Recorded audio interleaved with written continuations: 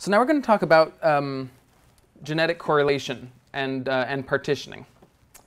So we're gonna start with genetic correlation. Now, I'm going to talk more broadly about a term that we call genetic overlap.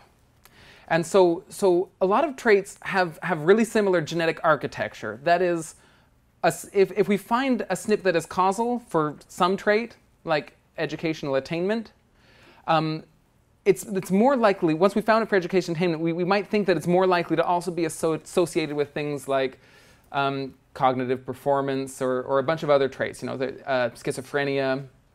And so we maybe want to get an estimate of how strong that relationship is. If we do find a SNP for one trait, how likely is it that it's going to also be causal for the other? Just as a vocab that I don't think has come up, we haven't defined specifically. So there's the state where one SNP is associated with a variety of phenotypes. That's called pleiotropy. So if someone says, "Oh, there's pleiotropy," it means that genes do more than one thing. And so because there's pleiotropy, that's why there's going to be genetic overlap. And so why might we care about overlap? Well, it might help us untangle complicated causal relationships. So if we see that all of the SNPs that are important for education are also important for schizophrenia, then you might say, oh, so those two things have a genetic relationship. If we see that depression is highly genetically correlated with neuroticism, then we're like, okay, yeah, the genetic additive contribution to those two traits is similar. And so that can help us as we're thinking about what might be causing both of them. It also can help us prioritize causal pathways. And so like this is sort of related to maybe the proxy phenotype method. And so let's say that we know that that education and cognitive performance are highly genetically correlated, but we don't have very large samples for cognitive performance.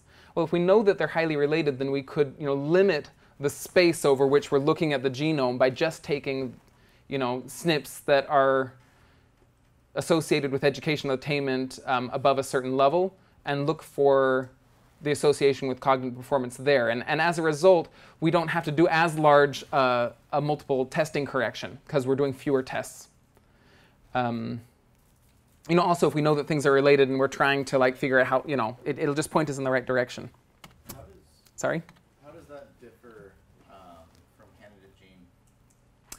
So I think that at least historically, when people have said candidate gene, it was based on sort of a theoretical biological relationship. And so he said, oh yeah, this gene, we think it has to do with this, and so we're going to test for that. Whereas when I say proxy phenotype, it's less of a theoretical relationship that we're using to select, but an empirical one. It's an observed correlation. Yeah.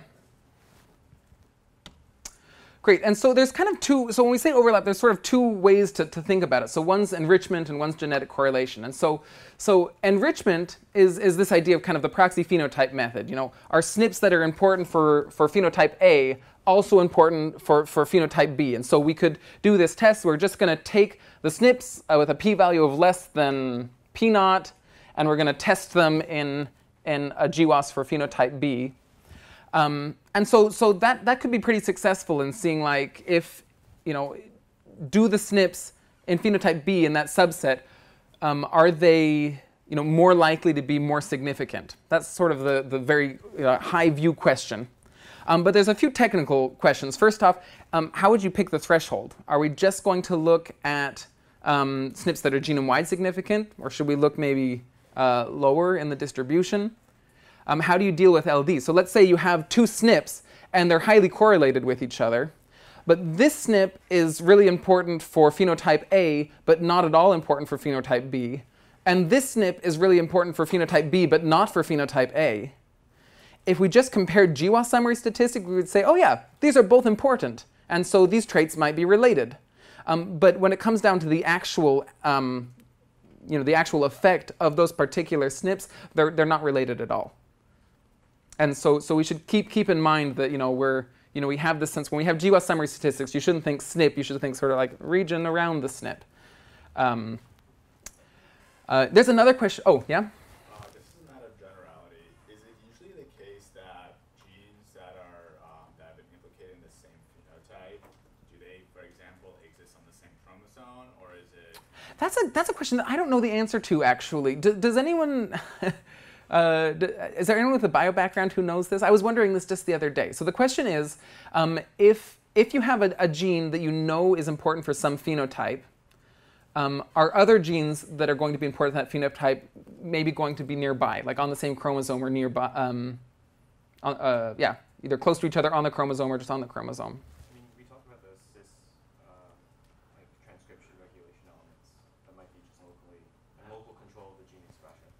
Yeah. So I guess for expression, we know that there's some localness, but yeah, James, I wish. I think Funnel was explaining how most of the genes that regulate gene expression are nearby, but there can be some genes that are far away. that influence regulation. Dan? My understanding is that there's no, it depends on the phenotype. That there are some things like immune function where there is just a huge density of immune function related genes in an area called the major histocompatibility complex, I think on chromosome 6. Mm-hmm. And then as you and I were talking about the other day, Patrick, that for the acetylcholine nicotinic receptor genes, they tend to be close to each other. So those are ones that are associated with smoking behaviors.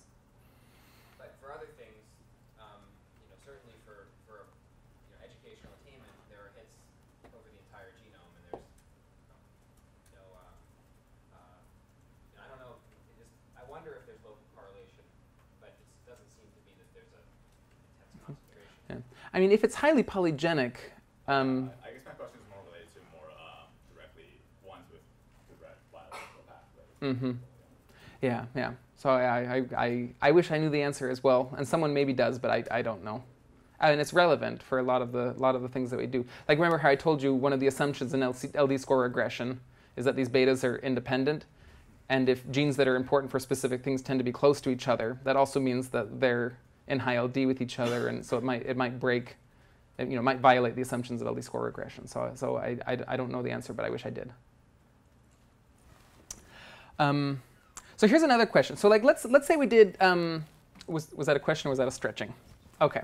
And so let's say that we have our education, our 74 education associated SNPs, and then we looked them up in a height GWAS, and we find that all of them are associated with height.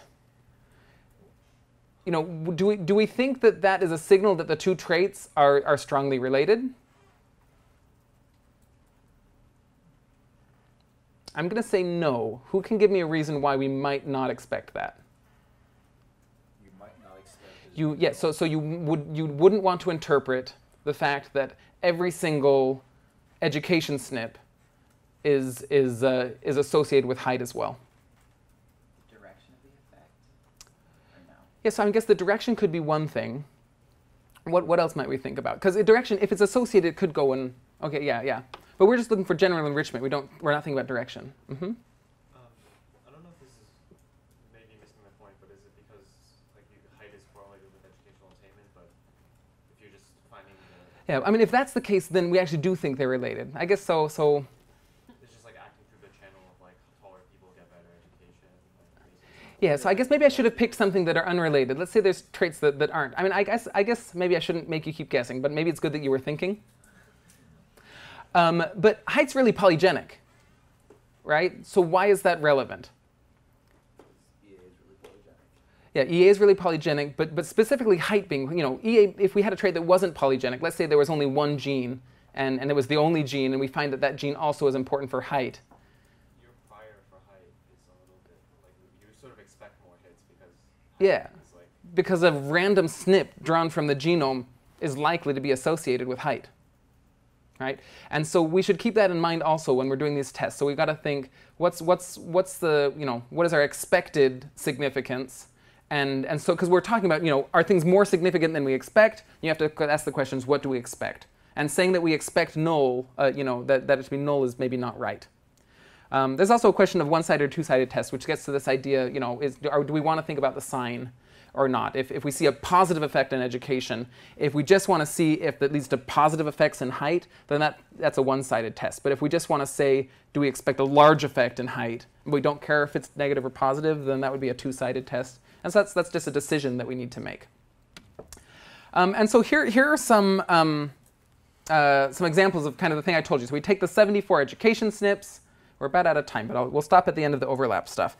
And then I want to see if it is associated with a GWAS on the size of your thalamus in your brain. And so the 45-degree line is what we would expect to see if they were all null.